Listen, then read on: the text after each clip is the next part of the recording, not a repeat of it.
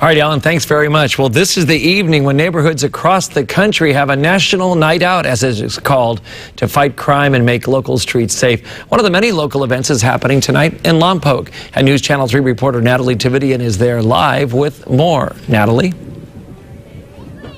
Yeah, Lompoc police tell us that the relationships they build at events like this are very important because often it's community members who call in and help them solve a crime, and one of those people is Kathy Mozuela.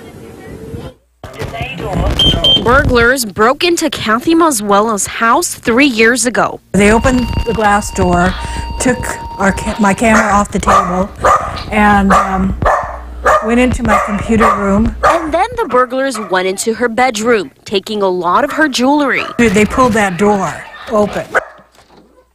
It's being a crime victim that helped convince Mozuela to be co-captain of Lompoc's newest Neighborhood Watch program. Some people in her neighborhood are just spotting these signs. I think it's awesome, you know, we need some kind of security around here. My car's actually been broken into, or my parents' car. They've all heard the stories on their street. The house on the corner's been broken into too. The neighborhood is the third in Lompoc to partner with police. The actual block captain reached out to me and asked what the process was, so I explained it to her. It's a great tool, police say, because neighbors are getting to know one another. We got to know them better. And if anything happens, the captain and co-captain will help keep everyone on their street safe. All I have to do is call that block captain and just tell the block captain, hey, tell all your neighbors to shelter in place, and then she'll do that for me.